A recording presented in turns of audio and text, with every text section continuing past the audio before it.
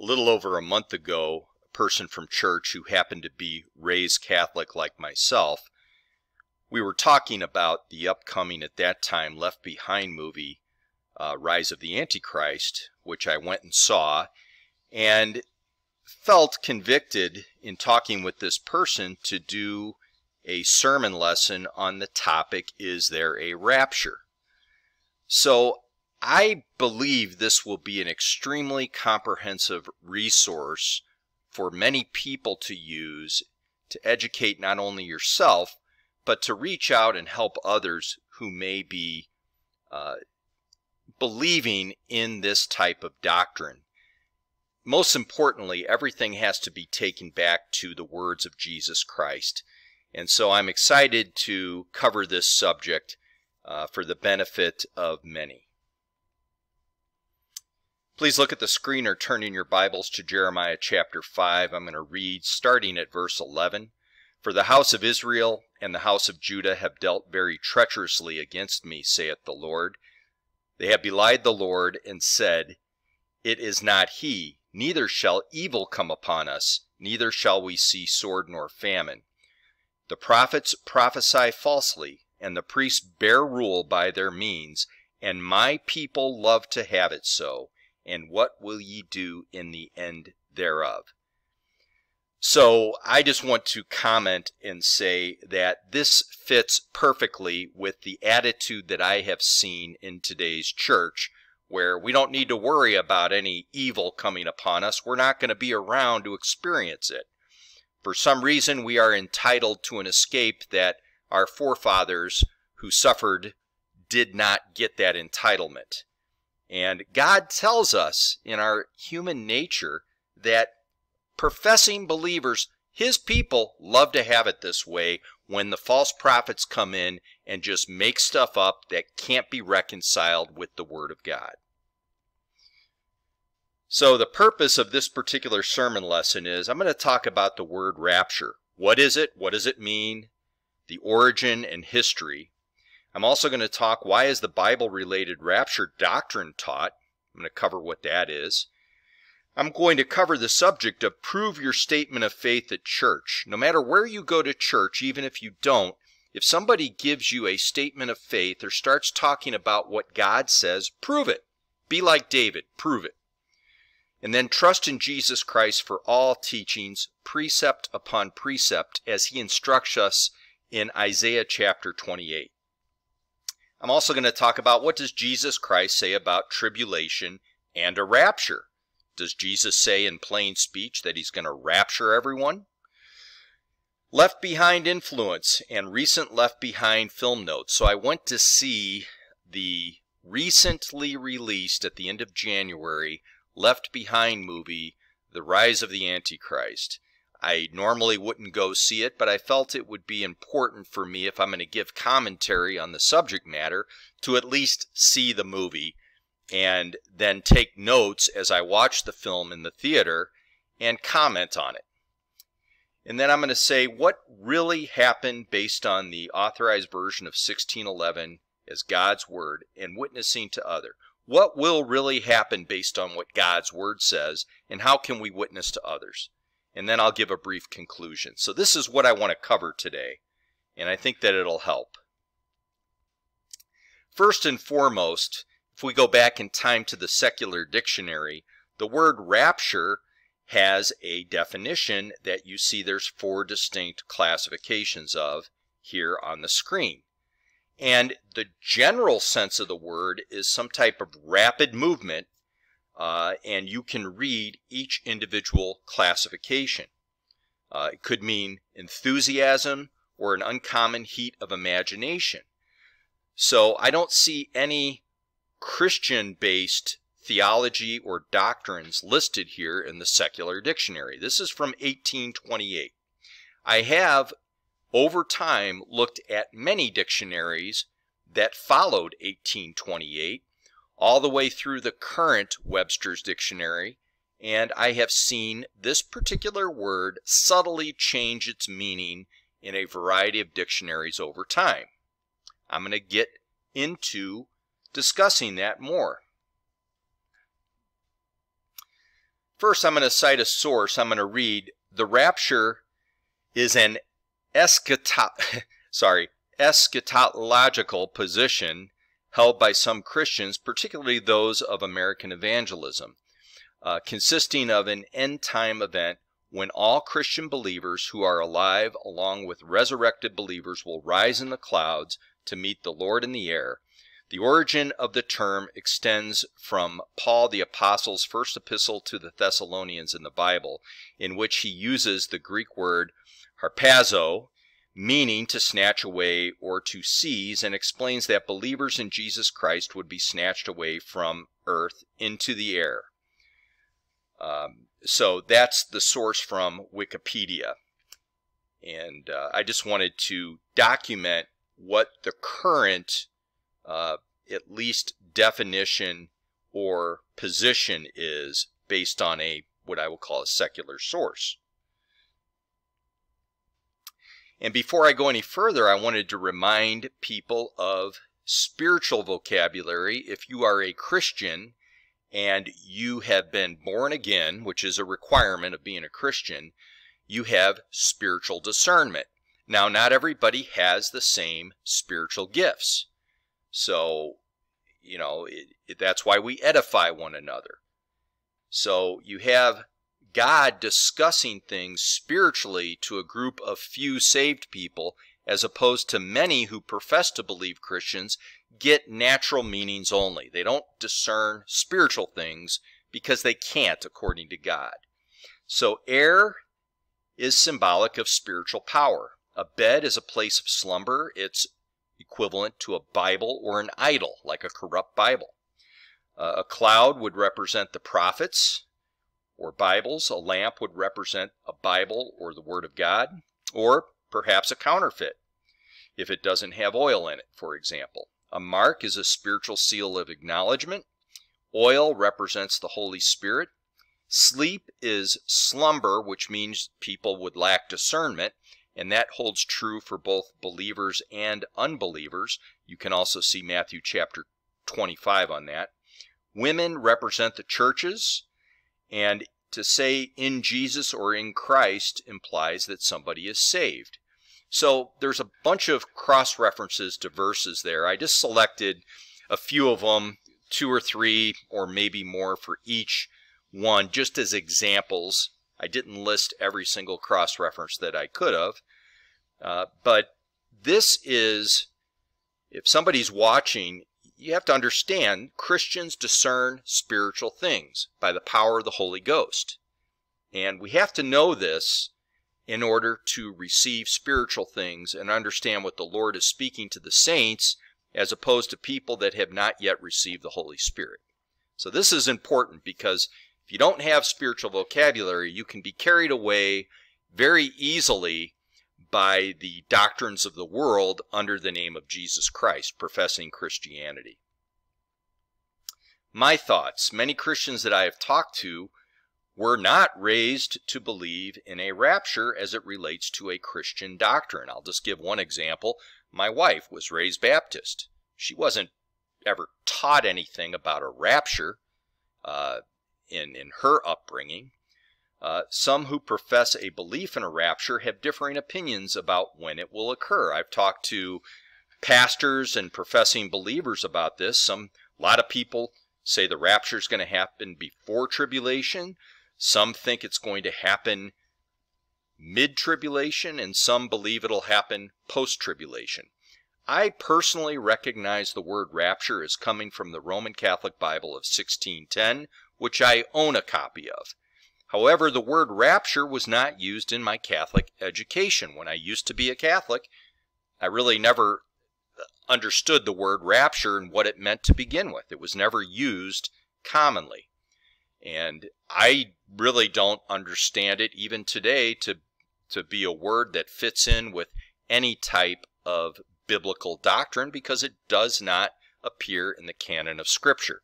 I draw the line at not introducing words outside of the canon of Scripture to define things, because that could become a snare. That's my personal conviction. Common references are in 1 Thessalonians chapter 4. You guys can pause and read that on the screen. But if you have spiritual vocabulary, some of the things that I'm going to point out are there's a reference to people being asleep, and there's a reference to people being dead in Christ, and clouds, being caught up with them in the clouds to meet the Lord in the air. Now, you can read that as a natural person, and you can read that as a spiritual person. I'm not here to force my discernment on anyone, but I'm here to say that I have a spiritual vocabulary, and I know it's taught to me from the Holy Spirit, and I can show precept upon precept in a multitude of counselors in Scripture, because God's testimonies are my counselors, not the precepts of men. Other common references to the doctrine that I've heard, as far as a rapture, people getting physically removed from the earth, are in 1 Corinthians chapter 15. Again, sleep is a word that's used, and being raised incorruptible and putting on incorruption. In Matthew chapter 24 it says, "And knew not until the flood came." Well, is there a spiritual flood coming out of the mouth of the serpent, as it says in the book of Revelation, as opposed to a literal flood? And is that spiritual flood a bunch of false, corrupt Bibles? Okay? And 2 women shall be grinding at the mill. The one shall be taken and the other left. So what I'm going to do is I'm going to comment especially on the 2 women further.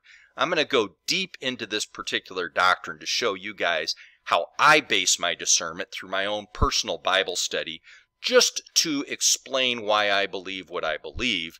And I think it's up to everyone as an individual believer to pray and study and ask the Lord for discernment and conviction, because we all have to be accountable for our words and our beliefs. Where did the word rapture come from as it relates to Christian doctrine? And I'm going to put in parentheses because no one seems to know, and I mean that sincerely. This word gets introduced in the context of some type of Christian doctrine, and it's just like that. When I was in elementary school, we played a game called telephone, and I remember in 2nd grade, about 25 of us in class all lined up around the room in a circle, and we started at one end, and the teacher whispered something clearly into the first child's ear. I can't remember exactly what it was, but it may have been something as simple as, the boy walked down the street looking for his dog and found him 1 hour later. Maybe a simple sentence like that. And then the next person whispers, so that no one else can hear, whispers into the ear of the person next to them. And that cycle keeps repeating itself until all 25 people have gone through the process, and the 25th person has to recite what the teacher originally told the first person. And the lesson here to young children in elementary school is that communication can get botched if you don't trace it to the original source exactly. So by the time the 25th child recited what the teacher had originally said, it had nothing to do with the original sentence that was stated. It was completely different, and we all laughed. But what was taken away from that lesson, and I'll never forget, is how communication can get botched by people very easily. And that not only goes for verbal communications, but written communications as well, which is why it's so important to not accept unfamiliar words in our vocabulary as Christians. We have to prove everything. So the word rapture comes from the Jesuit Dewey Reams Bible of 1610. And I show on the screen here that the definition here says also to be taken up to heaven or to be carried away in spirit. So maybe a physical taking away into heaven or carried away in spirit, which I guess as an entry-level word definition doesn't sound so offensive, because God does talk about the angels gathering the elect in His Word. But This is the origin of the word rapture, and the word does not appear in the canon of Scripture as it relates to the Christian Bible. This is an expansion showing exactly how it's discussed in the Jesuit Douay-Rheims Bible. You guys can read what it says on the screen. My comment is that this does not appear as a word in the current Douay-Rheims Bible. So why was it removed? If the Pope is infallible when it comes to speaking about Christian doctrine, why was it retracted? I'm just asking a question. So I guess my thought would be the word rapture is not currently used by the Catholic Church to my knowledge. It seems to be used by a group of professing Christians who really believe they are on the right track. Most of what I heard comes from the Independent Baptist, but I've also heard a rapture doctrine, mostly pre-tribulational, out of a variety of different types of denominations. So why is that? How does a word jump from a Jesuit Bible to a Christian church?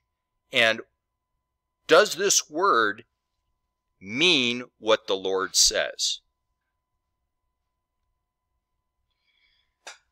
So going back to the Webster's Dictionary of 1828, I'm going to show on the screen water moving as a symbol of what I would get out of the word rapture, kind of like a rapid movement. If you're watching a river rushing, water hitting rocks, and the water moving rapidly, that would be a classification where you would use the word rapture to describe what you're seeing.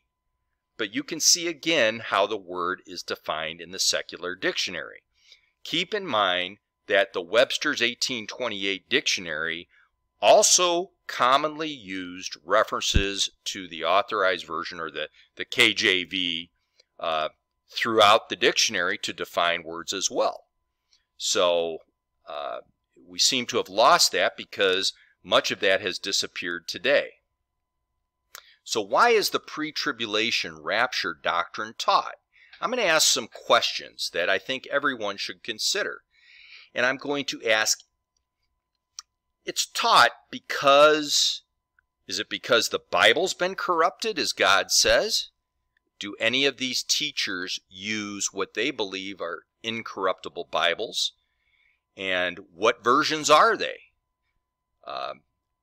Is it because the Bible is too confusing to some, that they don't understand the books of prophecy? The entire Bible, God's Word, is a book of prophecy. So if they understand spiritual things, why are they believing in something called a pre-tribulation rapture?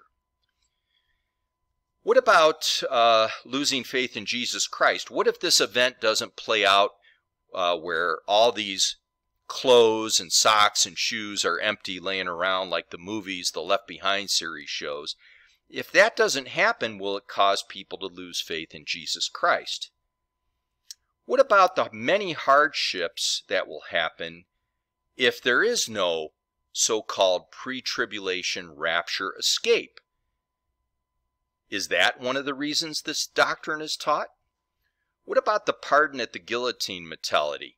So what I mean by this is, well, you know, if bad things happen and I'm left behind, well, I'll just make sure that I die for Jesus. Well, you have to be sealed by the Holy Spirit in order to be saved and ultimately brought into the kingdom of heaven. Okay, so if you don't have the Holy Spirit, you need to be born again of incorruptible seed. So is this doctrine taught because it will give people a sense of comfort that they can just die at the guillotine then if they're left behind? What about a fake rapture?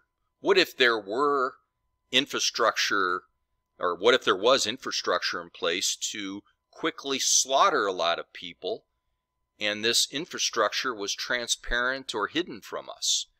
And could a fake rapture occur? where people aren't being caught up in the clouds, as Jesus Christ teaches, but rather being brought down and slaughtered. Is that why this doctrine is taught? Something to consider.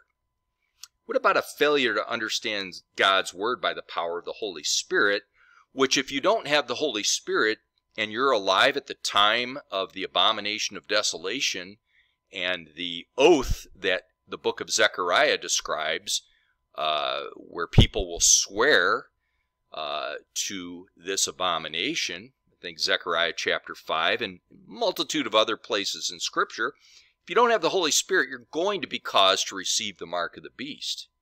So is that another reason why the pre-tribulation rapture doctrine is taught? Is it taught to people that really don't have any discernment about what God says because they're using a broken testimony and the Scripture cannot be broken? Because Jesus didn't have any broken bones when they took him down off the cross. So if you have a broken Bible, and I've got a separate, pretty lengthy sermon video on the channel regarding this, then what is your discernment going to be?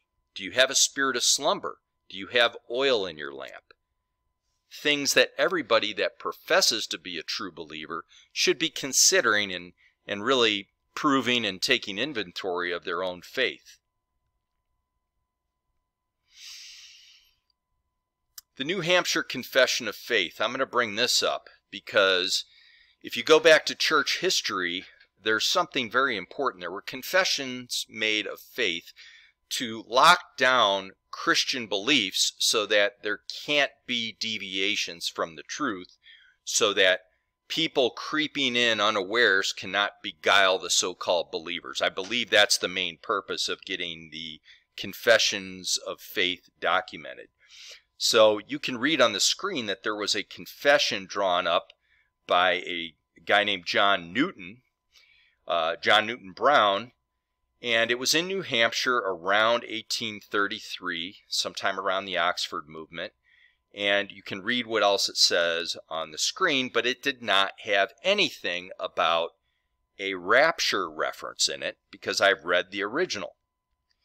The pre-trib rapture doctrine was added to something that looks very similar to the New Hampshire Confession of Faith, but sometime in the 20th century, after Rome seemed to infiltrate churches on a scale of great magnitude, and I say that only because of the devastating effects of modern Bibles, whose text seem to align perfectly with the teachings of Rome and their text in many places, such as the location of the mark of the beast, for example, or how to try the spirits, as it says in 1 John chapter 4.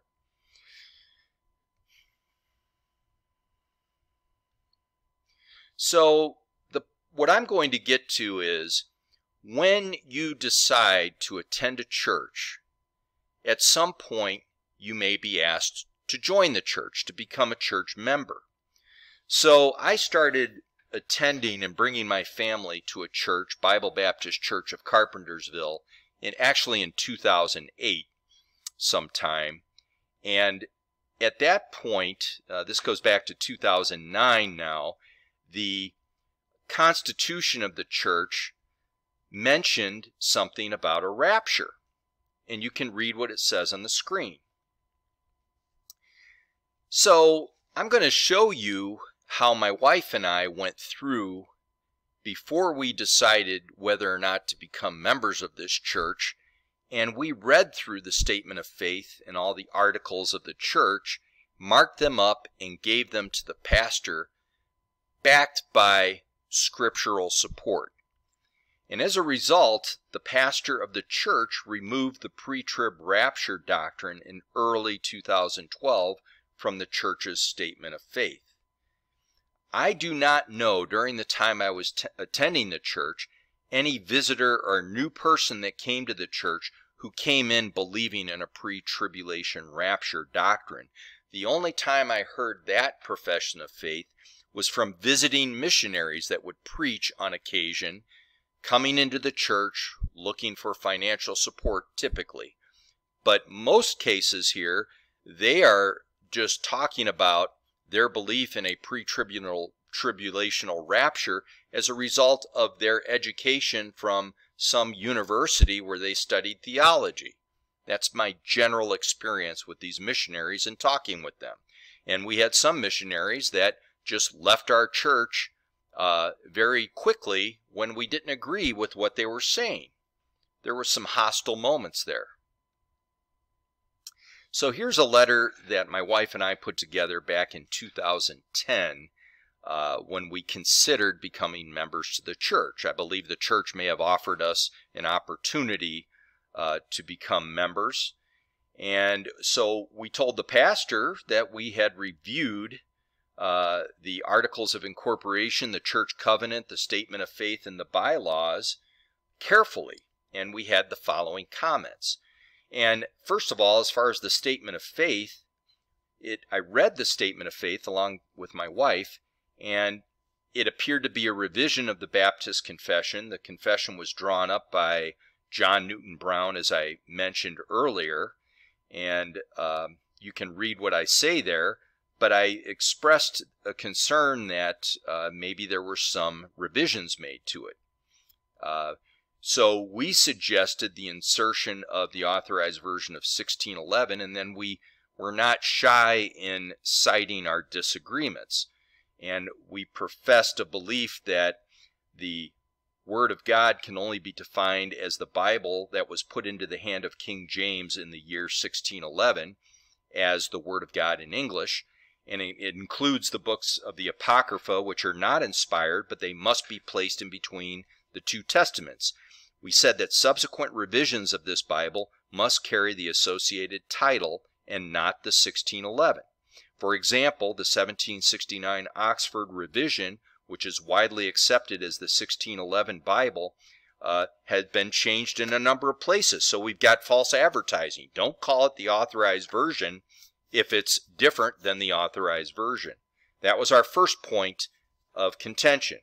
Secondly, we said that God's Word, the AV 1611, can only be read and prophecy fully understood as follows. A, the reader is a born-again believer. That's important because many people think they're Christians, but they're not. They haven't received the Holy Spirit. So I don't want to be on their playing field of understanding. B, Scripture must interpret itself and not be privately interpreted, as God warns us all throughout His Word. The Holy Spirit will lead you around precept upon precept, line upon line, here a little, there a little, all around Scripture, so that we use God's testimonies as our delights and our counselors, because in a multitude of counselors there is safety in interpreting Scripture and not coming up with a private cult-like interpretation. And then we went on to make many, many, many more points. I'm not going to show the entire letter, but I will cut to the end here and show towards the very end of the letter. This is our markup where in one of the church documents it talked about, we, Bible Baptist Church, hold the teaching that Jesus Christ will call His people out to be with Him, called the rapture. Okay? And I just disagreed with it because I couldn't reconcile that word and that understanding before tribulation with the Word of God. Now, neither could my wife. So we as a couple refused to subscribe to that doctrine. Now, I don't care if everyone in the world disagrees with me. That's fine. I'm not the type of person that's bothered by that. My whole point here is every single person who thinks they're a Christian and is attending a church should, by their duty as a Christian, understand what their church's statement of faith and articles of belief are and make sure you're in full agreement with them. And if there's things you take exception to, communicate that to the pastor and the church leaders so that there's no misunderstanding. The problem is the vast majority of people that profess to be Christians, many of them don't have the Holy Spirit, number one, and those that do, many times don't push back because they don't either want to offend, or maybe they don't have a mastery of the subject matter, or maybe they just don't have an unbroken testimony of the Word of God to start with. So what I'm saying is, whether you believe what I believe or not, I'm not going to be too concerned with. But what I am concerned with is we as Christians have to understand by the power of the Holy Spirit that there is an unbroken testimony that God will show the individual, and it's reconciled precept upon precept. I believe that. I understand that. And of course, I want people to understand that as well. My whole point is I can't force anyone to believe what I believe. That comes from faith in the Lord Jesus Christ and a belief in His Word. And that Word cannot be broken.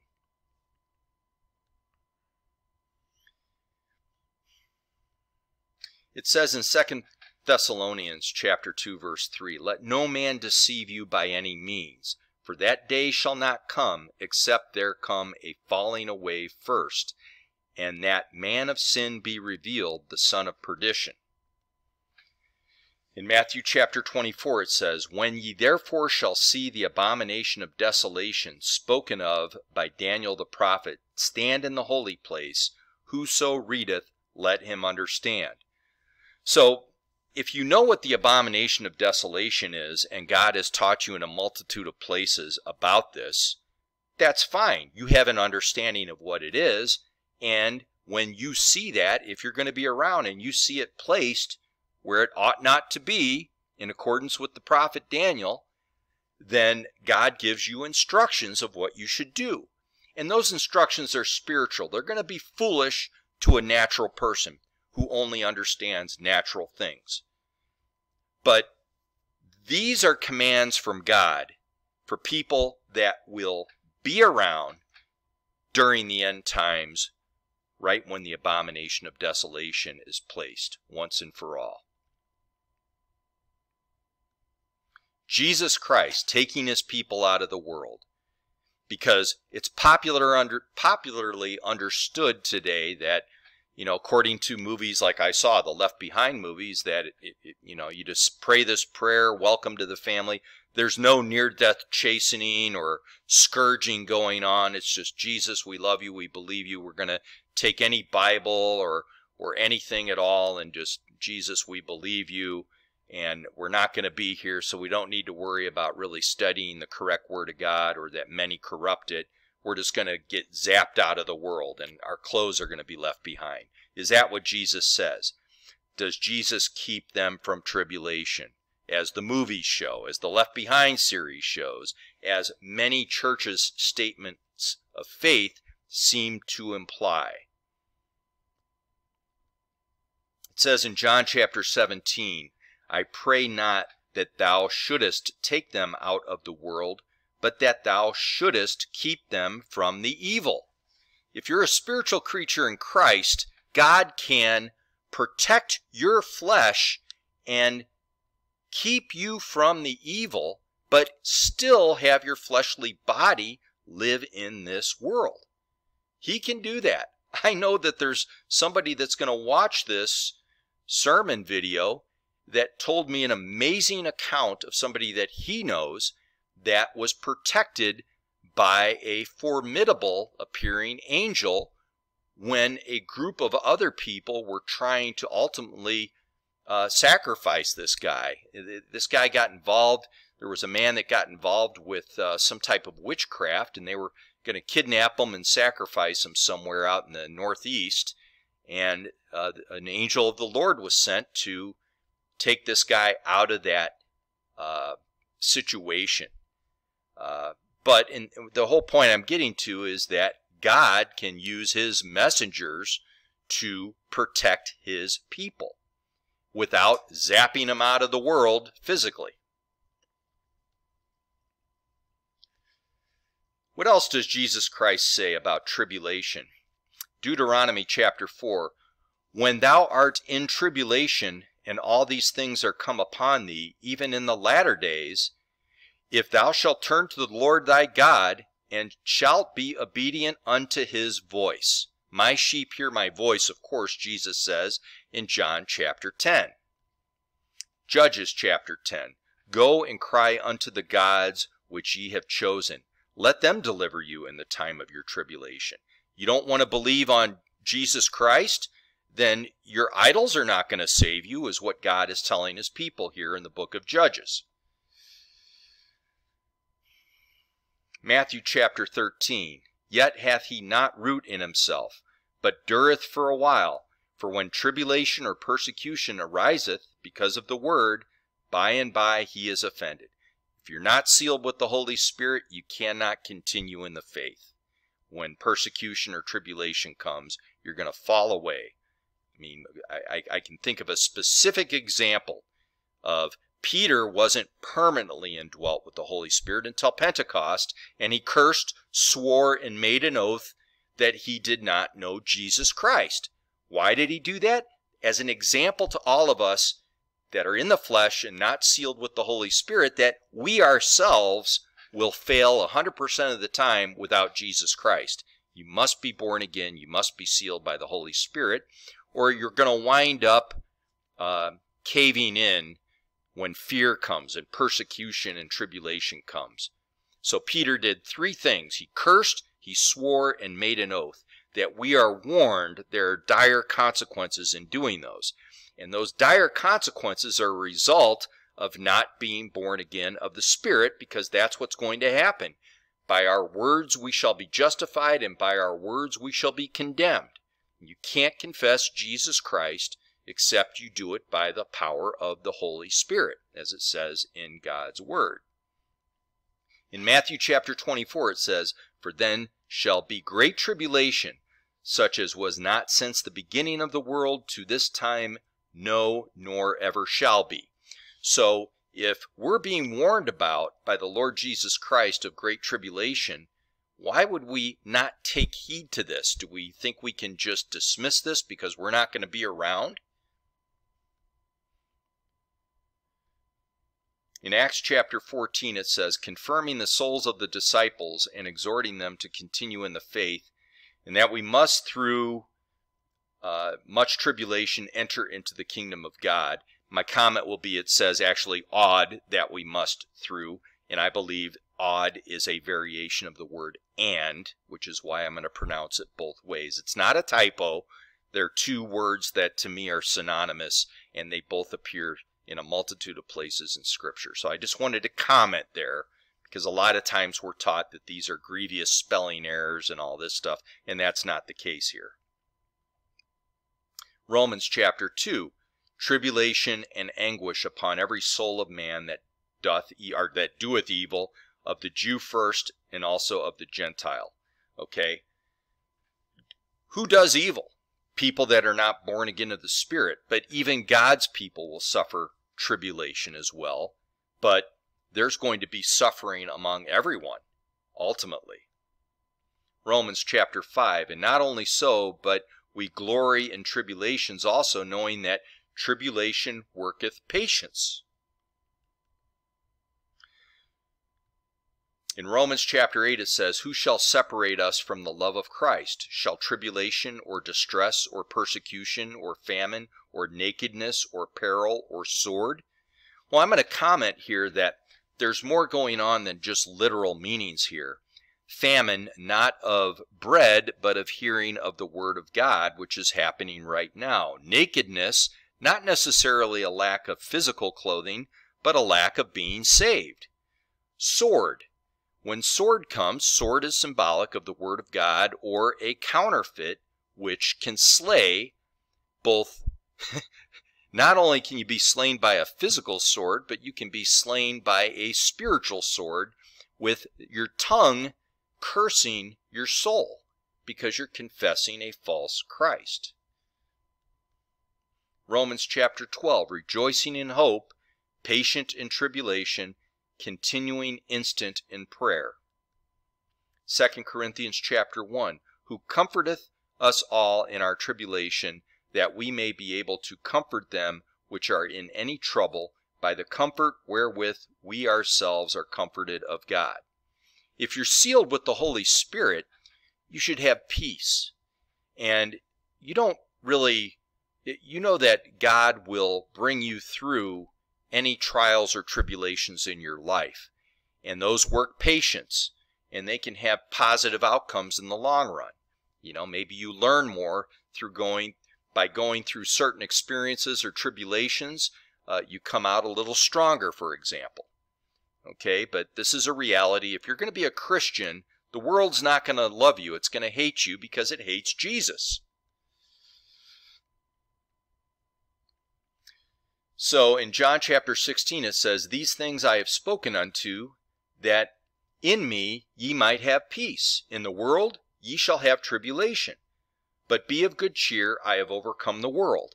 In our spiritual bodies, we've overcome the world by the power of Jesus Christ if we've been born again. In the world, we're going to have tribulation. We're going to be persecuted. And our fleshly bodies still have to be here when that happens. But be of good cheer because you're born again. You'll have eternal life. And if God doesn't want you physically harmed while you're here, then you're not going to be physically harmed. If he wants you to be persecuted in a certain way, that's going to happen. But God's in control. And we have to keep the faith so that we understand that, you know, the wicked one or the evil one doesn't touch us unless God allows this to happen for whatever purpose he has. In 2 Corinthians chapter 7, "Great is my boldness of speech toward you, great is my glorying of you. I am filled with comfort. I am exceeding joyful in all our tribulation." If you look at the early church, there were great persecutions and tribulations. If you believe in Jesus Christ and you profess a true belief in him, if you're confessing a real Jesus Christ, the world's going to hate you. Look at what happened to the apostles, the disciples, and other accounts in Scripture of what people suffered because of their faith in Jesus Christ. 1 Thessalonians chapter 3, "For verily when we were with you, we told you before that we should suffer tribulation, even as it came to pass, and ye know."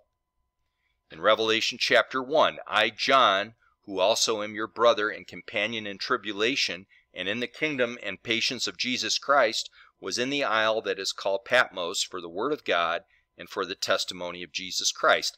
Now, John was the apostle that Jesus loved. Jesus loved all of his apostles, but he specifically gave John a special, how do I say it? There was a special acknowledgement that John was the disciple or apostle that Jesus loved. Now, if John suffered tribulation, why would all of the people using broken scriptures believe they're going to be zapped out of here before any evil comes upon them? Well, the answer lies in a passage of Scripture that I quoted earlier, because people love to have false prophets tickle their ears, so to speak. God's people love it that way, because it's easier to comfort ourselves in our own natural understanding with that, as opposed to accepting the realities of a spiritual testimony, where we are led by the Spirit to understand that we're going to suffer persecution and tribulation if we live in Christ Jesus, but to a certain extent that God allows, okay? He's going to protect people based on his purpose. Revelation chapter 2, it says, "I know thy works and tribulation and poverty, but thou art rich, and I know the blasphemy of them which say they are Jews and are not, but are the synagogue of Satan." So I'm going to just comment spiritually there. To say you're a Jew doesn't mean a literal Jew. It means a spiritual Jew if you're a spiritual creature in Christ. What is a spiritual Jew? If somebody comes and says, "Oh, brother or sister in Christ," if they claim to be a Christian, but they're really part of the synagogue of Satan, we'll just call that the Babylonian church system, and worse yet, her two treacherous, whoring daughters, Jerusalem and Samaria. Okay, as it says in the book of Ezekiel. So Jesus is counseling one of the churches here, and he's recognizing that they have tribulation. In Matthew chapter 24 it says, "And ye shall hear of wars and rumors of wars. See that ye be not troubled, for all these things must come to pass, but the end is not yet. For nation shall rise against nation, and kingdom against kingdom, and there shall be famines and pestilences and earthquakes in divers places. All these are the beginning of sorrows. Then shall they deliver you up to be afflicted, and shall kill you, and ye shall be hated of all nations for my name's sake. And then shall many be offended, and shall betray one another, and shall hate one another, and many false prophets shall rise, and shall deceive many. And I'm just going to remind everyone that Jesus says, if it were possible, even the very elect would be deceived. And because iniquity shall abound, the love of many shall wax cold. But he that shall endure unto the end, the same shall be saved. Okay, so to endure till the end means you're sealed with the Holy Spirit. And there's spiritual meanings to a lot of the terms here. Spiritual famine, spiritual pestilence, spiritual earthquakes as well. Those have meanings beyond just the normal, literal, natural understandings of the word. And this gospel of the kingdom shall be preached in all the world for a witness unto all nations, and then shall the end come. When ye therefore shall see the abomination of desolation spoken of by Daniel the prophet stand in the holy place, whoso readeth, let him understand. Stand has a spiritual meaning to it as well, and the abomination of desolation is taught by Jesus Christ to his saints over and over and over. You should recognize what it is by God's power and not listen to the precepts of men. So when you see it, if we are around when it's placed, then we have instructions on what to do. In Matthew chapter 10 it says, and the brother shall deliver up the brother to death, and the father the child, and the children shall rise up against their parents, and cause them to be put to death. And ye shall be hated of all men for my name's sake. But he that endureth to the end shall be saved. Meaning, again, you can only endure to the end if you have the Holy Spirit. Otherwise, you're not going to make it. You have to have the Holy Spirit to endure this type of persecution. 1 Peter chapter 3. But and if ye suffer for righteousness' sake, happy are ye, and be not afraid of their terror, neither be troubled. It says in Matthew chapter 24, immediately after the tribulation of those days shall the sun be darkened, and the moon shall not give her light, and the stars shall fall from heaven, and the power of the heavens shall be shaken. And then shall appear the sign of the Son of Man in heaven, and then shall all the tribes of the earth mourn, and they shall see the Son of Man coming in the clouds of heaven with power and great glory. And he shall send his angels with a great sound of a trumpet, and they shall gather together his elect from the four winds, from one end of heaven to the other. Now the four winds is a theme that is taught in a multitude of places in Scripture. And winds represent doctrine as well, and clouds we know represent prophets. But the key here is this is after the tribulation. It's not before. So the gathering of the elect does happen after the tribulation, according to the book of Matthew. So the rapture, let's take a look at the earliest known reference to the word rapture, which indicates that it is to be taken up into heaven. The saints will be caught up, but when and how? We find that the English word rapture from Jerome's Latin is in the Jesuit Douay-Rheims Bible of 1610. Strangely, this word and teaching was removed from the Douay-Rheims sometime after 1610, as I mentioned earlier. Okay, prior to the start of the Oxford movement, which I mentioned earlier, sometime it started in the 1820s, Jesuit priests Lacunza and Ribera had been providing documentation which seems to have influenced a secret rapture doctrine. There are a great number of sources on this. One of them I've listed below. You can read about that. Okay? There's no question or debate whether or not a secret rapture doctrine came from the Roman text. The word rapture comes from the Roman text. So I'm going to get into that a little bit more. But before I do, here's some discernment that I have heard from pre-tribulation rapture subscribers.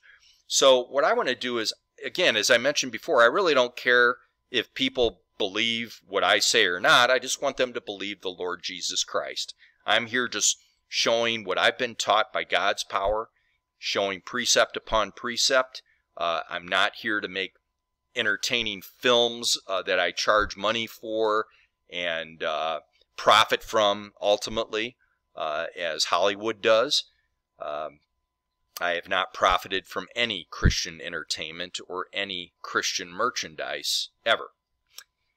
So the pre-trib believers, the Bibles that they use, I've seen all different types of Bibles connected with a pre-tribulational rapture doctrine, including the KJV of 1769, which is not at all the authorized version of 1611, the NIV, which is heavily aligned with the text of Rome, and I believe is also heavily influenced from the Vatican and Synodic manuscripts, as is the New American Standard Bible, which is a revision of the American Standard Bible, which was heavily influenced from the English Revised Version of Westcott and Hort.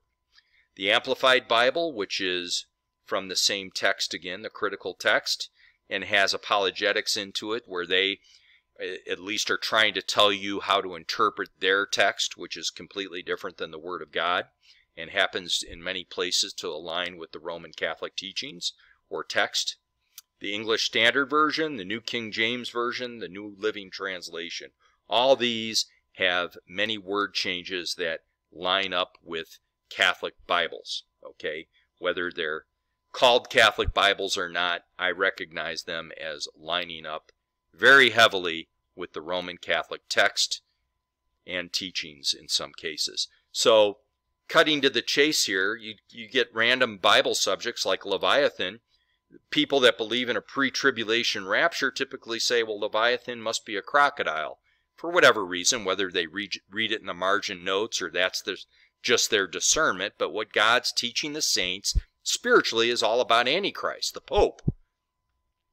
As I've mentioned countless times, all the references in God's Word to Leviathan are just simply reminding the saints of how the Pope or Antichrist is using the wisdom of Lucifer to manipulate the people on earth into false doctrines which ultimately lead to an eternal condemnation, damnation. Behemoth, people think is a hippopotamus, but God teaches us that Behemoth is the king of Babylon, Satan. Mark of the Beast, something taken, something probably most people that believe in a pre-trib rapture don't put a whole lot of thought into because they're not going to be here. Well, why do they need to worry about it? They're not going to take the mark. Well, Jesus Christ never discusses taking any mark or any mark being forced on anyone. That's not at all what happens. This is a spiritual mark that is given because of a swearing of an oath, a cursing of one's soul, and a denial of Jesus Christ by professing in a belief in a false Christ. Okay, and that's taught all throughout the Word of God. So all these natural understandings are foolish to God. Amplified Bible goes into, I just want to comment, and I'll show an example coming up here. They actually use the word rapture in parentheses, and I'm going to get to that. But you take the subject of the Song of Solomon, I've heard most of these people say, oh, it's just beautiful love poetry. Well, the Song of Solomon in the authorized version of 1611 is a powerful book of prophecy describing how the Antichrist deceives the world who's drunk on his doctrine that ultimately comes from Satan. This is all taught in the song, goes straight over the heads of natural people and people that have a spirit of slumber. Antichrist, you know, like in the Left Behind movie, they focus on one final bad guy, okay, one final Antichrist. We won't be here, but, you know, maybe he was Nero, as the Catholic Church teaches in their notes. Maybe it was just Nero and we don't have to worry about him anymore. We're not sure. We're not going to be around. But in God's Word, Antichrist is always present in the world. There's always Antichrist. Okay? You got the visible head of the Babylonian religious system that reigns over the kings of the earth, understood to be the Pope of Rome by Christians throughout the ages. Okay? Salvation. A lot of the pre-trib rapture subscribers that I've heard think about doing good deeds and being judged by their flesh. I've heard this straight from their mouths. I've taken notes. You know, we're not like all those other sinners. We don't go to the bars and drink beer or alcohol. We don't dance. Our women don't wear makeup. We love to eat. Well, God says that salvation is a function of being born of the Spirit and that your flesh is not justified. No flesh is justified by the law. So the just shall live by faith. Walk in the Spirit so you don't fulfill the lust of the flesh. Have a spiritual body because Jesus' yoke is easy and his burden is light.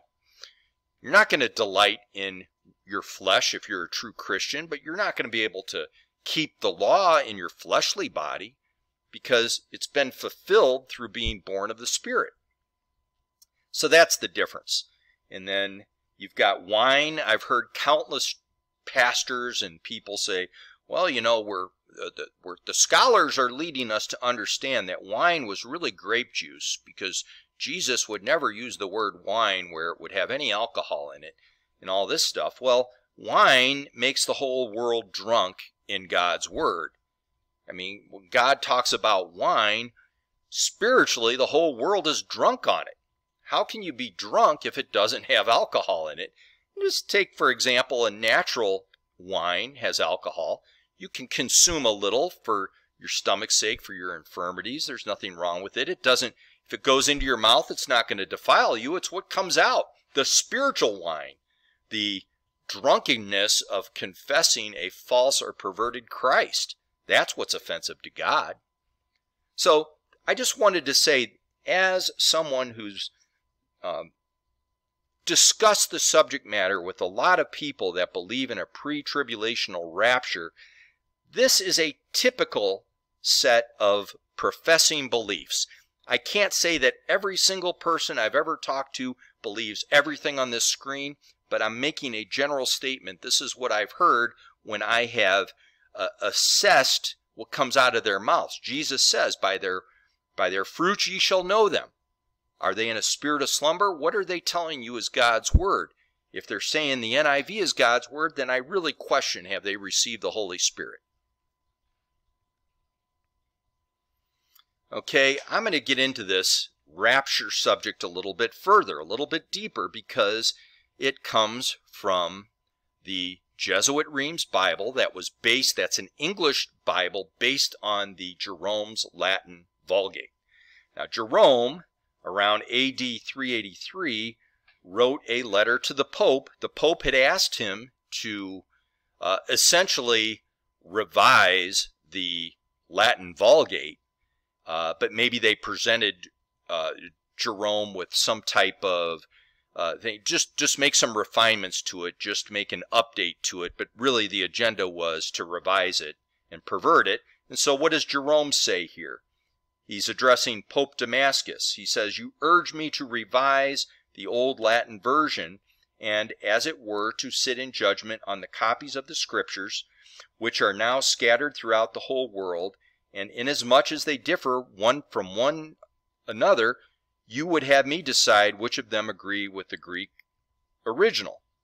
And he's lamenting, you can read what it says at the top there, about having to do this task. And I don't believe Jerome felt that this Latin that he had revised was faithful to the original autographs. So if it starts out with a problem with corruption and a little leaven leaveneth the whole lump, and the Scripture cannot be broken, what do we have here with Jerome's Latin? And can you, if you take a corrupt Latin text, how can you make a pure English translation from it?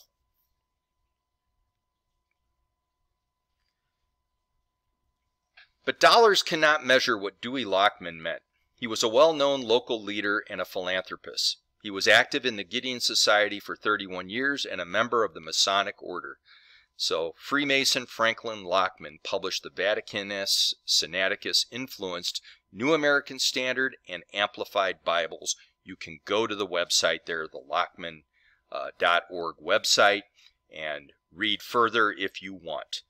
What is my point here? We've got a former 90th degree Freemason and also a former Catholic priest. He was both concurrently.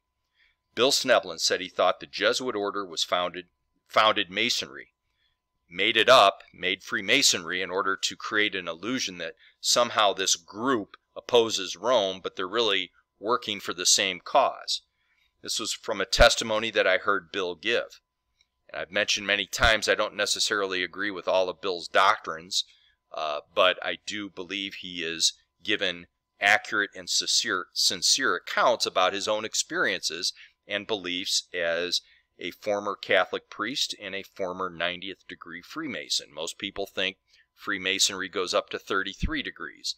I personally believe it goes much higher than 90 degrees.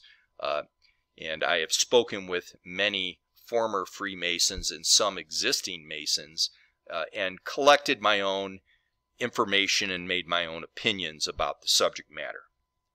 Okay? All I'm saying here is that if for some reason Freemasonry was in fact created by the Church of Rome, what type of agenda do they have? Well, you can judge that agenda. Let's look at the Amplified Bible that Dewey Lockman ultimately was behind.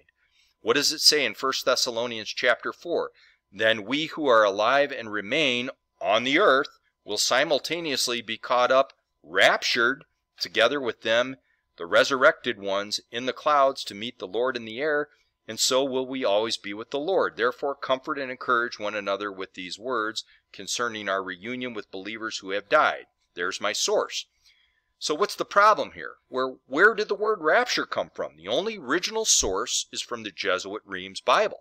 So why is a Freemason using a Vatican Synodic influence text to introduce new words to explain a doctrine that the Lord never talks about in His Word?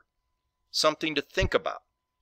But this is one rare case where you can actually find in parentheses the word rapture or raptured explaining the concept that we're just going to be zapped out of here. You know, is this how the Church of Rome operates? Do they strategize over centuries to get their doctrine into the so-called Christian believers? Something to think about and pray about. Job 41, Leviathan, the authorized version of 1611 lesson about how Antichrist deceived the world with power from Satan. That's what Job 41 is all about. Every line, Holy Spirit's just telling believers, reminding them of what was previously taught somewhere else in the Bible, or what was taught somewhere else in Scripture about Antichrist. How Antichrist manipulates people, he feeds off the wisdom of Satan, he decrees false scriptures, and he is a king over all the children of pride, is the conclusion of the chapter. Very simple for somebody that has the Holy Spirit with discernment, because you're getting spiritual things. What does the Amplified Bible teach? The same Bible I just showed has a rapture explanation under 1 Thessalonians chapter 4. What do they teach about Leviathan? Job 41 verse 1. Can you draw out Leviathan with a fishhook or press down his tongue with a cord? The footnote here, or the crocodile. In recent years, archaeologists have uncovered the remains of crocodiles much larger and far more terrifying than those known today. That's the wisdom of the world, folks. We have to worry about crocodiles. That's what God is teaching us about out of the Amplified Bible, apparently. Well, that's not what the Holy Spirit teaches out of the pure Word of God. So who are you going to believe? You going to be raptured out of here by the Amplified Bible? Or are you going to be brought through great tribulation by the power of the Lord Jesus Christ, who, if He speaks the word, will not allow any harm to come to your flesh, but can take you through great tribulation? You know, it depends on what you believe the Word of God is, and if you've been sealed with the Holy Spirit, and even at that, what are your spiritual gifts that have been given to you, or what is the spiritual gift that God has given to you? Because everyone gets a unique spiritual gift according to the gifts of the Spirit listed in the New Testament. Revelation chapter 19 verse 8, and to her was granted that she should be arrayed in fine linen, clean and white, for the fine linen is the righteousness of saints. God is teaching the believers that it's by the righteousness of Jesus Christ that you can be arrayed in fine linen, clean and white. says in Titus chapter 3, not by works of righteousness which we have done, but according to his mercy he saved us by the washing of regeneration and renewing of the Holy Ghost. It's all Jesus Christ's power that regenerates a person. It's his righteousness, nothing we can do in the flesh, since our flesh is not justified by the law. So the Amplified Bible says here in Revelation chapter 19, verse 8, she has been permitted to dress in fine linen, dazzling white and clean, for the fine linen signifies the righteous acts of the saints, the ethical conduct, personal integrity, moral courage, and godly character of believers. Well, as a born-again Christian, I look at that and I laugh. Is this really, I probably am a really good guy compared to what I once was in terms of looking at my fleshly deeds, for example, but they still fall way short of God's standards. So I'm never going to say I've got so much integrity or moral courage or godly character that causes me to have fine linen, white and clean. There's nothing I can do to wash my own robe. Okay, it's not by my personal ethics and morality. It's by believing on the Lord Jesus Christ and being born again of the Spirit and having a spiritual body that's separate from my natural body. My natural body's not justified. Corruption is not going to inherit incorruption, as it says in God's Word. So again, to me, the Amplified Bible kind of echoes what I was taught as a Roman Catholic, that, somehow you can impress God by your kind deeds or personal integrity. And if we're all liars, if it says, if let God be true and every man a liar, and all liars will be cast in the lake of fire, what does that say about my flesh? I still will stretch the truth. Could I still tell a lie? I absolutely could. Absolutely. I can't keep the law in my flesh, because if I do one little thing wrong, I've transgressed the entire law. So that's my comment there. The rapture. So I'm going to go back and say this again. As of 1828, the definition of rapture as a Christian doctrine was not found in the Webster's Dictionary, as I mentioned earlier. Would it eventually find its way into the Webster's Dictionary? The current Webster's Dictionary, for example. How did the definition get added or changed in the current Webster's Dictionary? Does God say Lucifer is transformed into an angel of light and his ministers transformed as the ministers of righteousness? Was this seemingly innocent word a first step to a greater agenda? All questions to ponder. So here's the current Webster's Dictionary, or at least the most recent one that I found, the 2013. You can read what it says for the word rapture on the screen, but down at number 3, the final assumption of Christians into heaven during the end time according to Christian theology.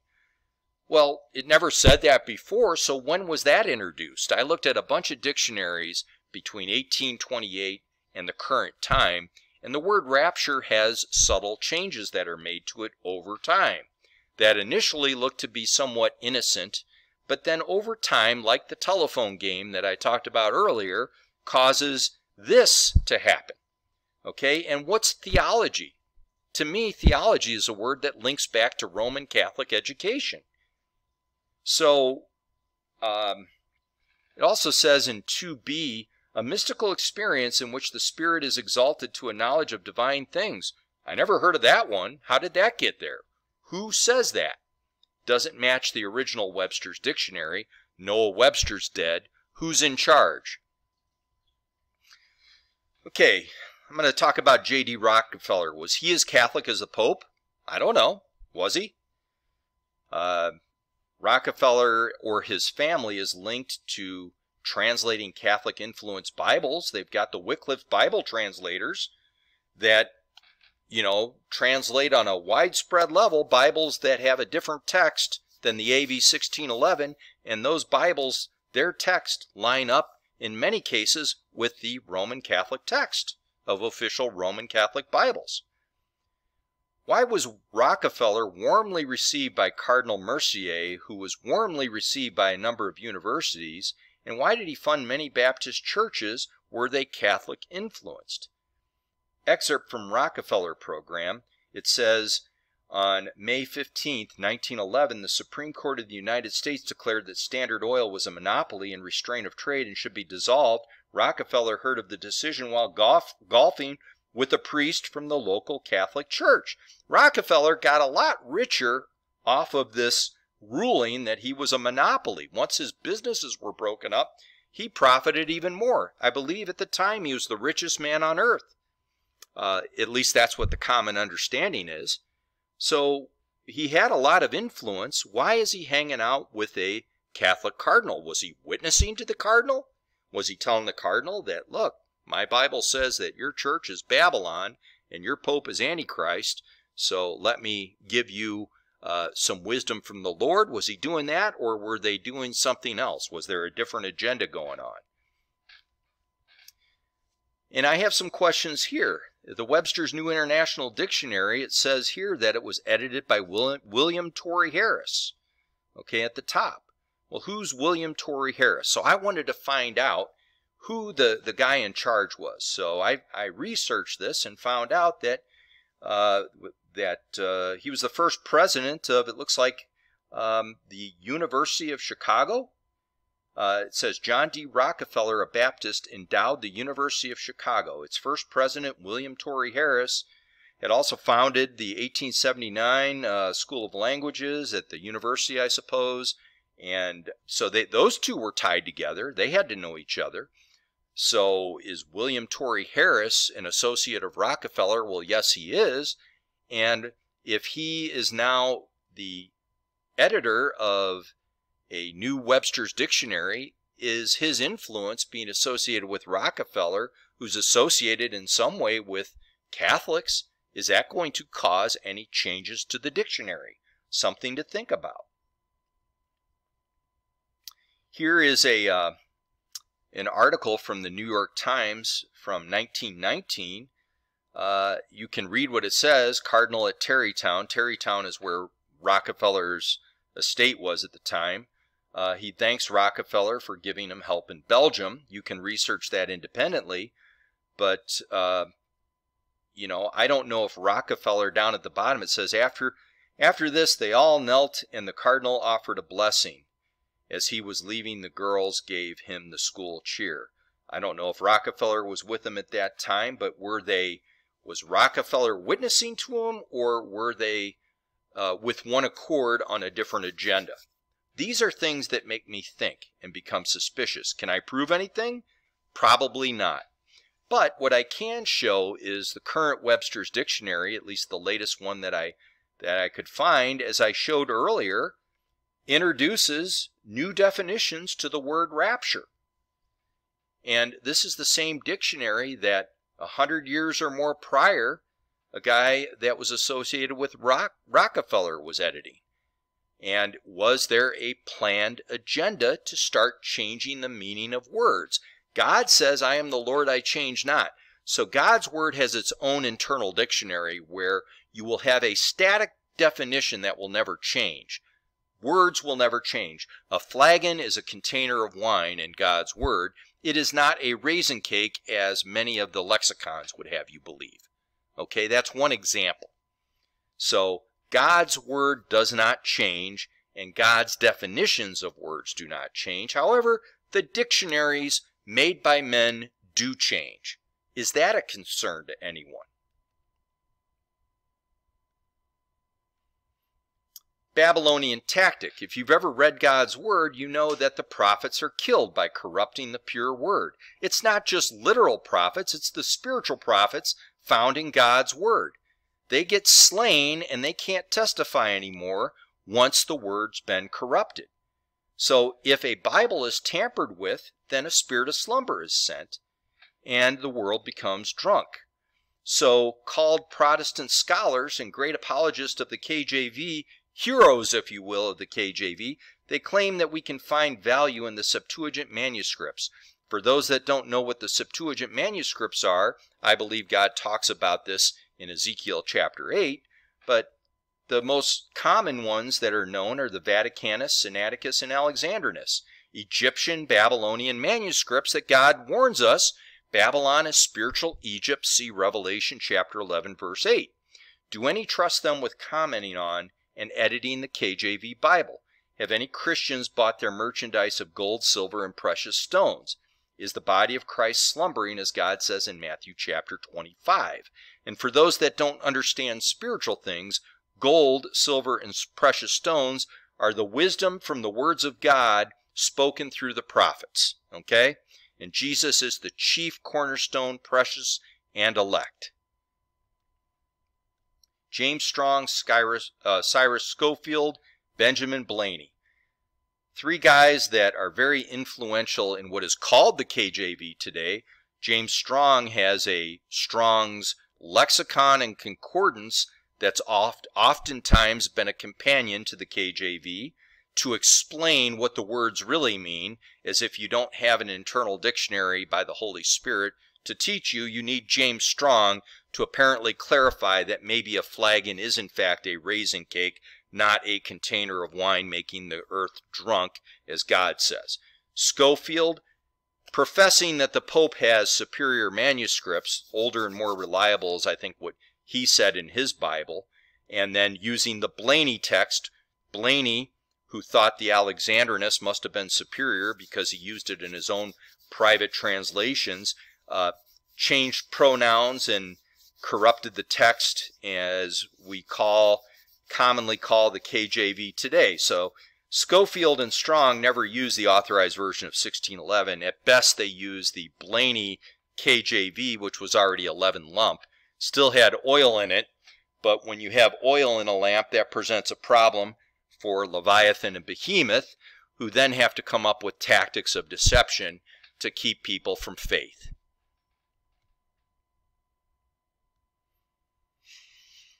Effects. Blaney changed the scriptures. Scofield and Strong used the corrupt Blaney text and sold alternate Bibles and teachings to blind Jerusalem. See Romans chapter 11, Matthew chapter 25 for two examples. I'm just going to give my own accounts of what I've heard firsthand in dealing with pastors and other types of people. There's a local pastor here. He graduated from Bob Jones University. He told me we don't need to worry about prophetic books like Daniel or Revelations, is exactly how he said. He mispronounced Revelation. He made it plural, not singular. He says, we're not going to be here. We're going to be raptured. Top Baptist scholar, guy that I know pretty well. He and I got into a disagreement. He said, and he wrote me, although Dr. Blaney changed the text, I just don't see how it affects core doctrine like the virgin birth or deity of Christ. So my comment is, well, who cares about that? Blaney was not a doctor, first of all. Why are you calling him Dr. Blaney? He didn't become a doctor until significantly later, after he worked on the translation. So don't call him a doctor. And who are you to say a little leaven doesn't leaven the whole lump? The scripture cannot be broken. So was Blaney's change to the text, were they correct or not? That's all that matters. Did he break the scripture or did he purify it? Because if Blaney purified it, then the people in 1611 didn't have quite the truth back then. We only got it through Blaney, a guy that thought the Egyptian Septuagint was superior to the received text. So why are we letting a Babylonian-leaning guy with maybe a master's degree be working on a Christian Bible? Things that I think about based on my secular background and quality assurance. So what he came back and said to me is, John, what you're doing is casting doubt on the very King James Bible which is being used today by those who stand for it. Okay, so yeah, that's what I'm doing.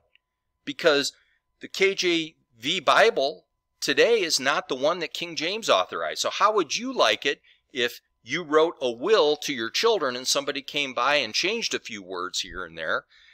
Is it still your will?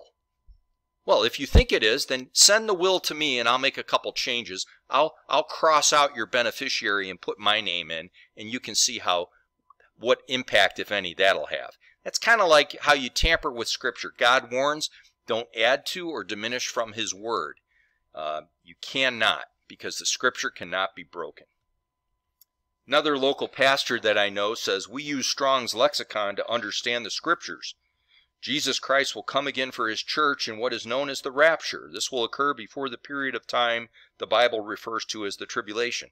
Okay, well, where are you getting that from? I mean, I come from a huge highly Jesuit influenced family. I was raised Catholic. I think I know where you're getting it from. Have you ever heard the Church of Babylon in the Bible? So why are you using Strong's lexicon? All that does is line up with the Roman Catholic teachings. So all this seems to me, John Doerr, to fit together perfectly.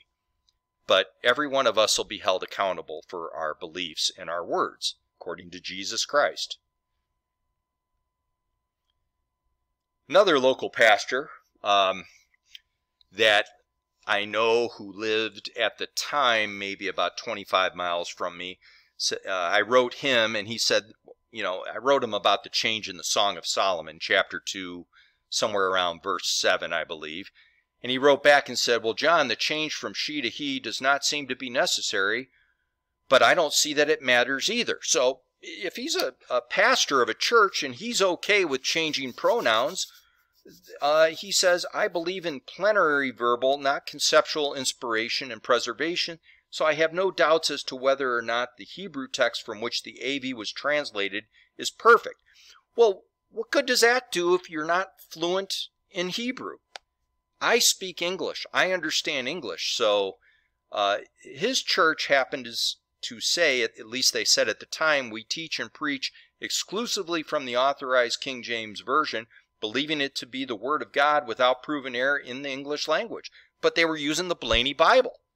And so you can decide for yourself whether a little leaven leaveneth the whole lump, but he's okay with making pronoun changes. It doesn't bother him, because someone like me might say, okay, well, Antichrist is holding a drunk woman in his arms, but if you change the pronoun, now Antichrist is holding a man in his arms. A lot of Christians would believe that man to be Jesus Christ because they call him the lily of the valley in this silly song that they're singing. So what's going on here? So it doesn't matter? I guess, wisdom is based upon whatever you believe in, but a little leaven leaveneth the whole lump. And this is yet another example of pastors that I've dealt with. We have another guy that I dealt with directly. I went down to his church and confronted him on the issue of the Bible directly, shortly before he was convicted as a sex criminal, I will add. But I heard him say, the Pope is a godly man and a man of God. Now this is a guy that's the head pastor of a large, highly influential, independent Baptist church.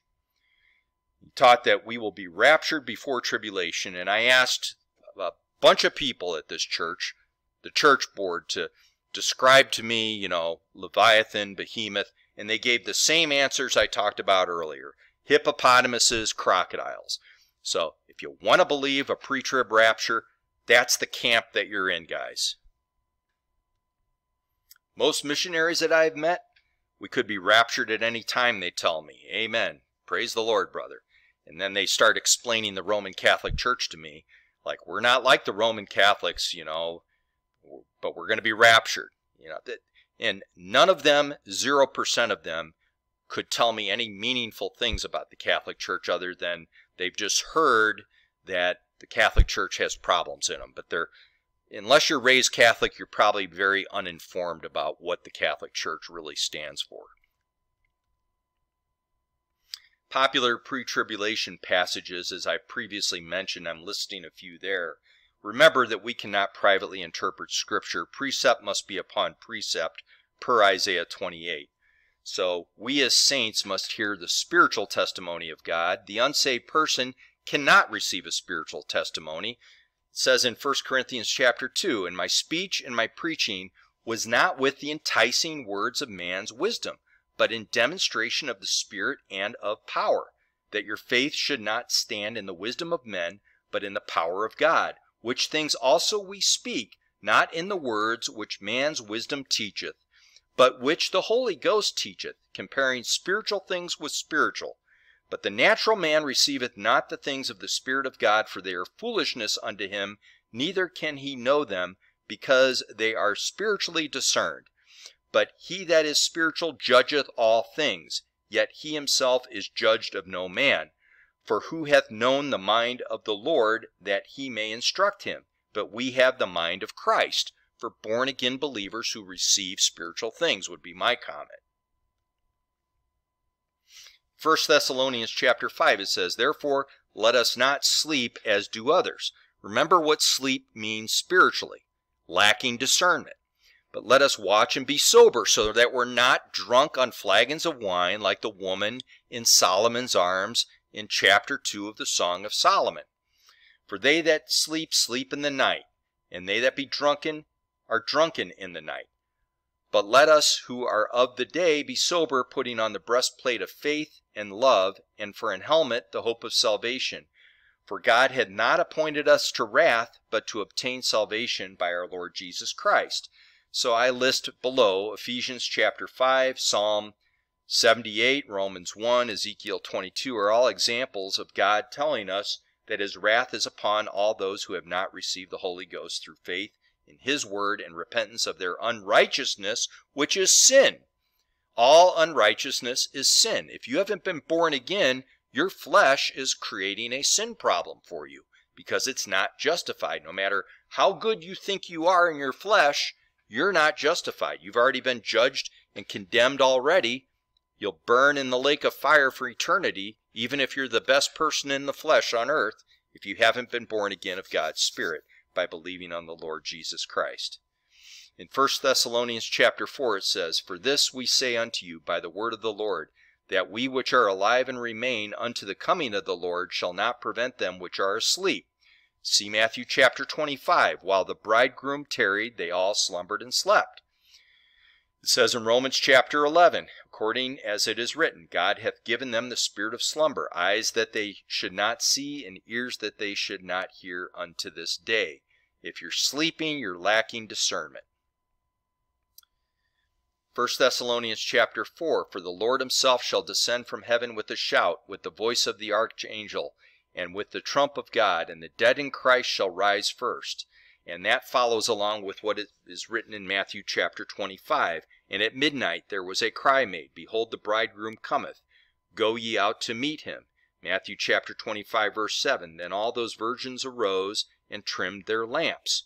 So precept is upon precept here. It says in Ephesians chapter 5, Wherefore he saith, Awake thou that sleepest, and arise from the dead, and Christ shall give thee light. See then that ye walk circumspectly, not as fools, but as wise, just like the wise virgins in Matthew chapter 25. In Romans chapter 6 it says, For he that is dead is freed from sin. Now if we be dead with Christ, we believe that we shall also live with him, knowing that Christ, being raised from the dead, dieth no more, death hath no more dominion over him.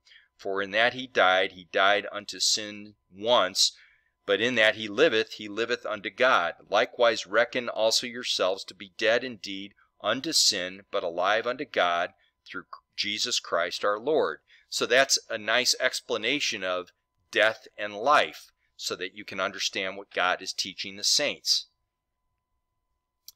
Continuing on in 1 Thessalonians chapter 4, Then we which are alive and remain shall be caught up together with them in the clouds to meet the Lord in the air, and so shall we ever be with the Lord, which is following along with Matthew chapter 25 on a spiritual level, where the foolish said to the wise, Give us of your oil, for our lamps are gone out. But the wise answered, saying, Not so, lest there be not enough for us and you, but go ye rather to them that sell, and buy for yourselves.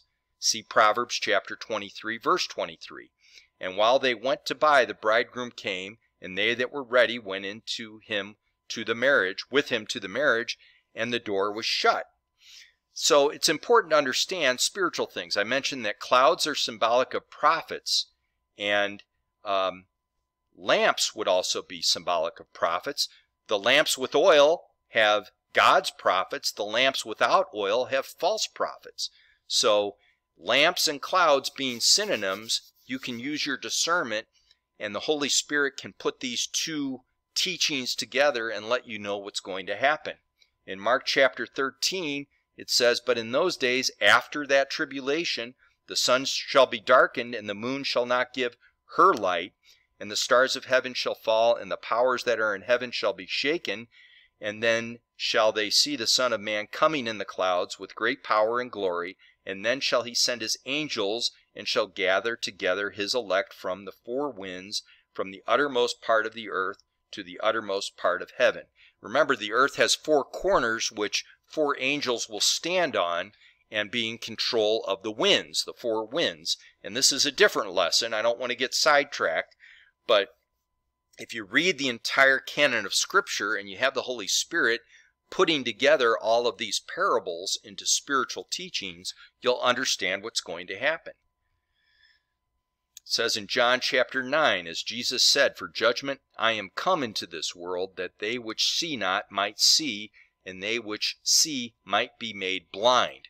In other words, Jesus gives us his Holy Spirit so we can see spiritual things, while the natural person thinks they understand, but they can't see spiritual things. They're blinded until they become born again, and even at that, there's a diversity of gifts of the Spirit. So not everybody's on the same playing field, even in the body of believers, in terms of what they can discern. In Romans chapter 11 it says, "What then? Israel hath not obtained that which he seeketh for, but the election hath obtained it, and the rest were blinded, according as it is written, God hath given them the spirit of slumber, eyes that should not see, and ears that they should not hear unto this day. As David saith, let their table be made a snare, and a trap, and a stumbling block, and a recompense unto them. Let their eyes be darkened, that they may not see, and bow down their back always. I say then, have they stumbled that they should fall? God forbid, but rather through their fall salvation is come unto the Gentiles, for to provoke them to jealousy. Now if the fall of them be the riches of the world, and the diminishing of them the riches of the Gentiles, how much more is their fullness?" See Psalm 69. God is very merciful. He'll allow his people to be taken into a snare.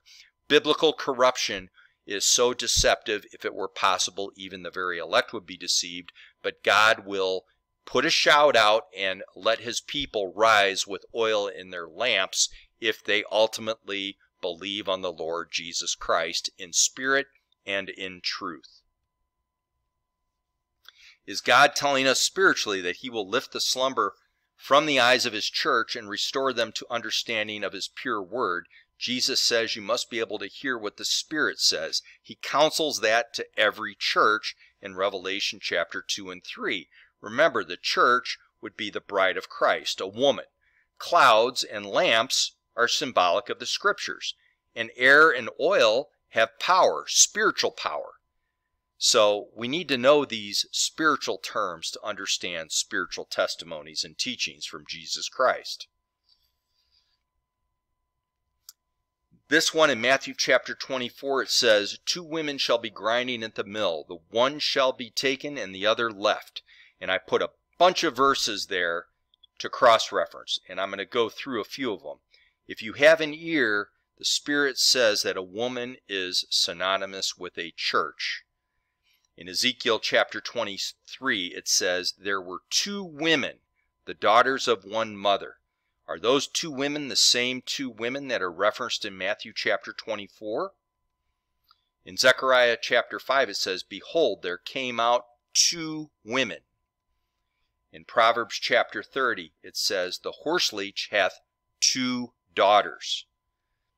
In Matthew chapter 25, there's two types of virgins, wise and foolish. The one that's taken is the wise one. The one that's left is the foolish. There's two trees in Matthew chapter 7, corrupt and good. A tree can be symbolic of a person and is symbolic of a person who is part of either the true church or the false Babylonian church. In Romans chapter 11, God saves his bride, not the harlot. See Revelation chapter 18, verse 2. In Job chapter 31, the women are grinding, or a woman is grinding. And in Matthew chapter 21, Jesus will grind those rebelling against him. And in Job chapter 39, two women are depicted. See Ezekiel chapter 23. The Scriptures return to each other, precept upon precept, because in a multitude of counselors there is safety. And Jesus says, thy testimonies are my delights and my counselors. He tells us that we say this back to him, that God's testimonies are our delights and our counselors. We don't believe in the precepts of men, because in a multitude of counselors there is safety. That's not referencing men as counselors. Those are the counsels that we get from the prophets of the Most High, ultimately coming from the Holy Spirit, from our Lord Jesus Christ. In Numbers chapter 11, it's revealed that grinding is related to the consumption of doctrine through either the Babylonian Christ or the true Jesus Christ, the Lord. Would professing Baptists such as J.D. Rockefeller, Bob Jones Sr., John Rice, Jack Scapp, Jack Hyles, and countless others promote the Pope's manuscripts and or apologetics or word choices? Would they, when any of these men have the testimony translated in 1611 written on the table of their hearts? Is there a connection between Rome and the pre-tribulation rapture? I'm asking that question again. Let's examine the teachers. Jack Hyles, who's dead now, but you can read about Linda Murphy, that is the daughter of the late Jack Hyles. And this is what she wrote about her own dad. And that's my source. And, you know, even she said her dad had an agenda where he would twist the scriptures and try to control people. And she described a definition of a cult. And you can read what it says there. Jack Hyles was quoted as saying the word rapture ought to be a household word. Okay, and I give my source there. He also loved his Schofield Bible. So where are these guys getting all of this stuff? Is it from the Word of God? Because I've read the Word of God, and I haven't ever believed in a word called rapture relating to any type of Christian doctrine.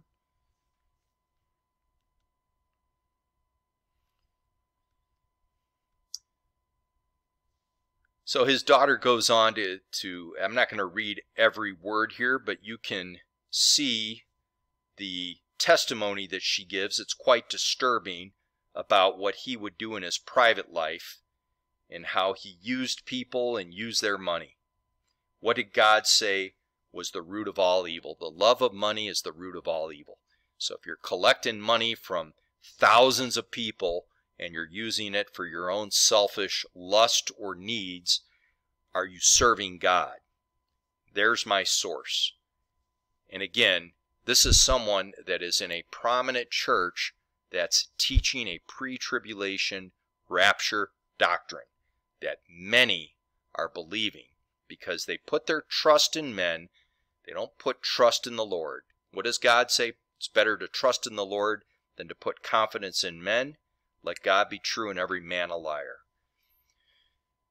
Pre-trib rapture, Hyles Anderson College. The college's first president was Robert Billings, who later served as Ronald Reagan's liaison to the fundamentalist Christian movement in the 1980 presidential campaign. And you can read what else it says. I don't personally believe Ronald Reagan was even close to being he wasn't a Christian in my opinion, and I believe the Reagans had some type of association with astrology and other things forbidden by Scripture. Reagan was also accused by at least one former MK Ultra Vatican slave of being a slave abuser, a sexual abuser of women. So that being said, there is a book called The Faith of Ronald Reagan, and in this book it says, in this excerpt here, American conservative movement during the late 70s and into the 80s, the Christian conservative movement began to grow under the leadership of men such as Reverend Jerry Falwell, Dr. Tim LaHaye, Dr. Bill Bright, Ed McTeer, and Robert Billings. The Christian conservative movement, also known as the New Right, flourished, and between 1977 and 1980, Reagan crisscrossed the nation speaking to Christian and conservative organizations, which at the surface sounds great. You know, there's nothing wrong with standing up for Christianity. But if you're going to do it, you got to do it in spirit and in truth, the right way. And it's very easy to be taken in a snare here. And one of the snares is becoming involved with Vatican doctrine or Vatican textual changes to the Word of God, which, examining most or all of these individuals, at least most of them, I believe they commonly identified with critical text Bibles that have been changed to align to some extent with the text of the Roman Catholic Church. Timothy LaHaye from the Left Behind series used critical text Bibles, and I've got other information on here. Billings was a Bob Jones University graduate. I'll be talking more about that shortly. Bob Jones University to this day sells the New American Standard Bible, as well as they profess a belief in the Blaney KJV as a great translation. Probably they're still their primary translation.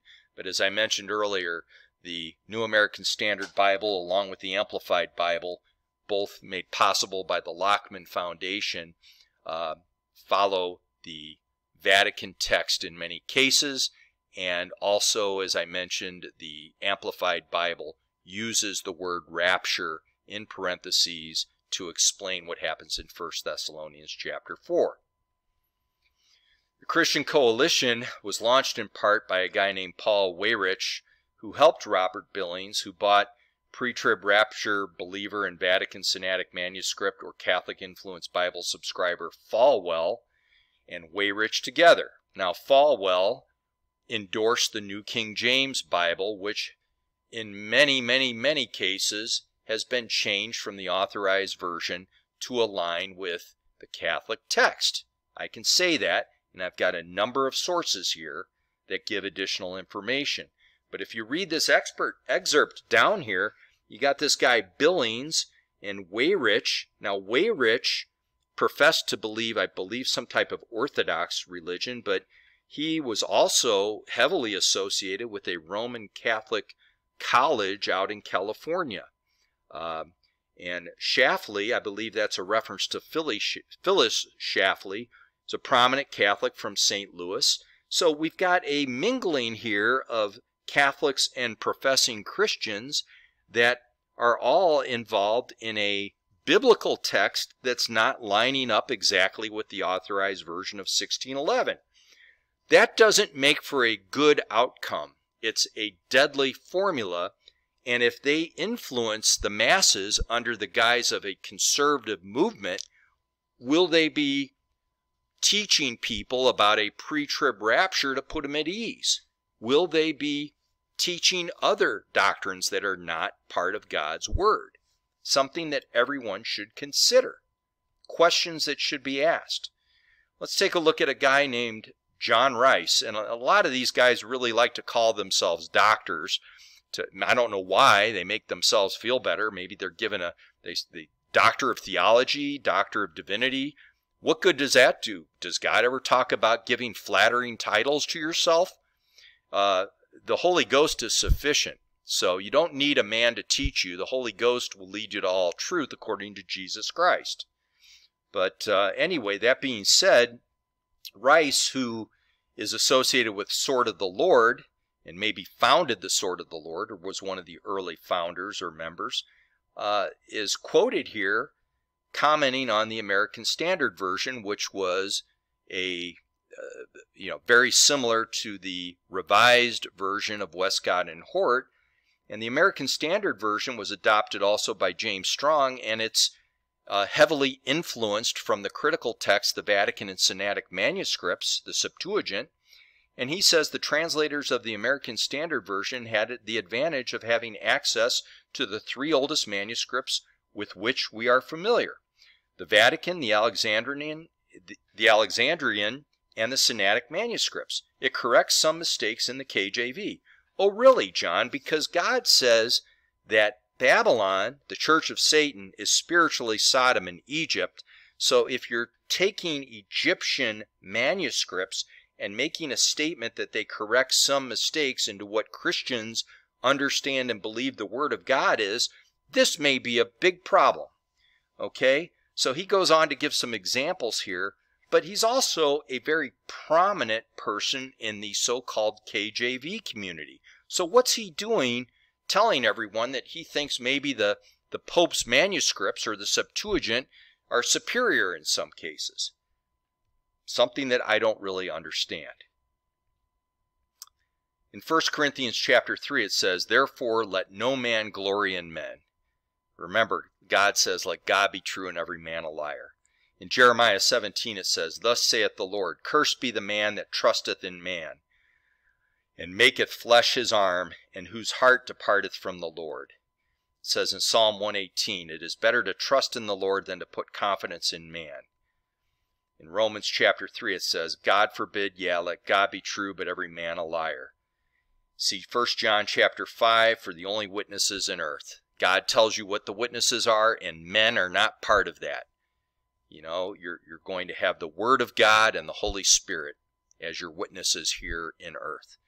That's who you believe, the Lord Jesus Christ. So God is not a respecter of persons, and he puts no confidence in men. We have to be born out of this world. So here's my Left Behind, Rise of the Antichrist notes. I saw this film, maybe a couple weeks ago, and I made notes as I watched the film, and overall I thought the film was rather boring, unimpressive. I didn't go in with any expectations. I really don't like watching Christian entertainment. But nevertheless, in order to complete this sermon lesson, I wanted to actually go in and firsthand experience this. I had seen other Left Behind movies years ago and thought that they were just completely unscriptural and just made a mockery out of God's Word. So my notes are, I wasn't sure which Bible was being quoted. During the sparse use of Scripture, they seemed to be putting a hybrid version of their own together. Until that film comes out and I'm able to pause the video and see exactly what they're quoting, I can't say for sure, but it certainly wasn't the Word of God that I heard when they tried to quote Scripture. Rapture as a word was used many times in this film, and I've spent the last, quite a bit of time explaining where that word came from. I didn't feel there was any biblical truth in the film about how Antichrist deceived people. The only focus was on a final Antichrist, so you don't have to worry about the existing Babylonian world religion deceiving the world and reigning over the kings of the earth. It's just one final bad guy, according to the film, that we have to worry about. There was no reference to any final prayer book or world Bible that Antichrist uses to unite the world in the name of peace. No reference there. How would there be? They're not using the Word of God. They have no discernment, in my opinion. There's no understanding of the mark of the beast. And there was some comment made in the film that led me to believe that they were thinking something about on the mark. The word on was used, but I don't want to quote it out of context there. But Christians understand that the mark will be in the forehead or in the right hand. And I've already commented on what the mark is, so I won't get sidetracked. There was no understanding of biblical salvation in that believing the pure, incorruptible Word of God, getting chastened, scourged, receiving the Holy Spirit, crying, enduring chastening, none of that. It's just, dear Jesus, I love you, after hearing the NIV or whatever they're trying to quote. And so there wasn't any actual salvation depicted properly.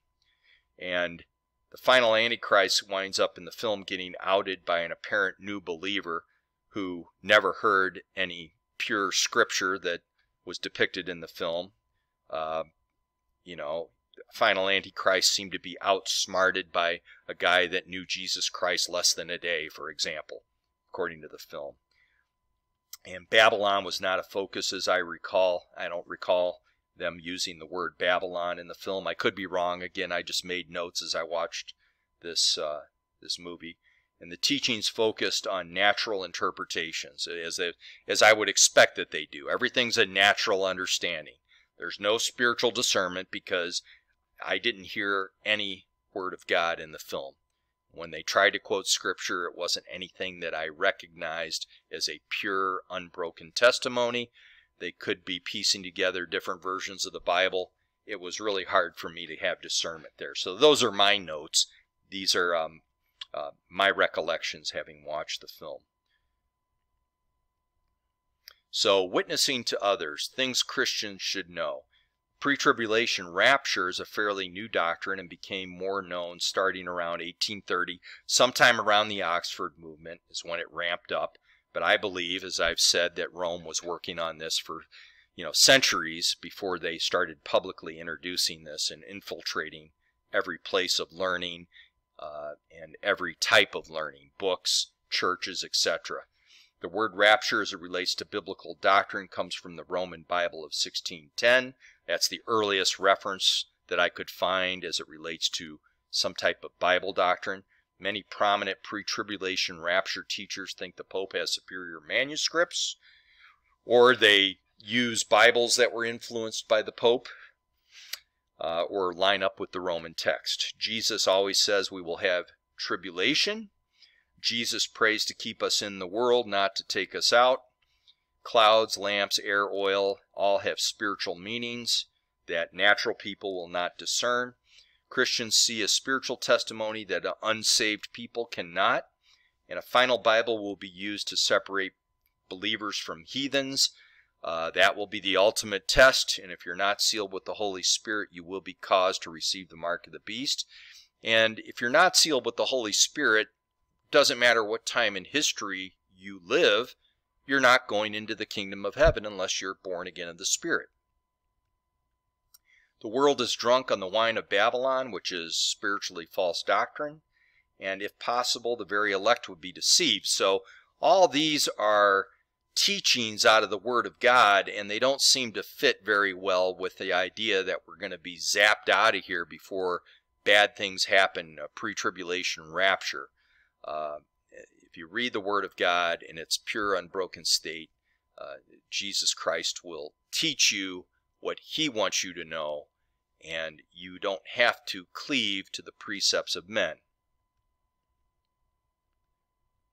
So in conclusion, the word rapture is found in the Catholic Jesuit Reims 1610 Bible with a suggestion of a transport to heaven.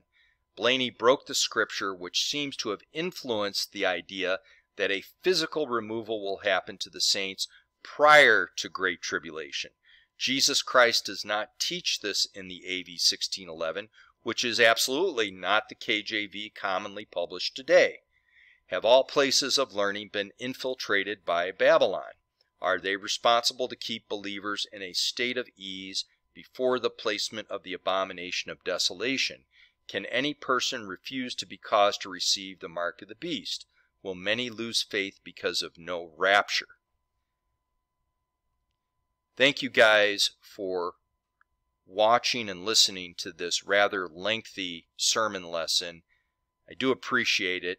And again, I'll close by saying I don't expect people to believe with everything I say. Take it back to Scripture. Pray. Trust the Lord. He will lead you to all truth. But remember what God says about precept must be upon precept, and in a multitude of counselors there is safety, and God's testimonies are our delights and our counselors, so nothing will be privately interpreted. And if you have the spiritual vocabulary, you will see that the parables line up exactly to tell us what will exactly happen based on the time that we live here on earth and what God wants us to know. Will the elect be gathered after the tribulation, as it says in Matthew chapter 24 and other places as well? I think it's important that everybody who believes they're a Christian ponders these questions and backs them up with a multitude of scriptures so that they have a great understanding, so that we who are Christians can be effective in our witnessing to others, especially those that are lost that need to come to faith. Thanks again, and I'll look forward to giving another lesson sometime in the near future.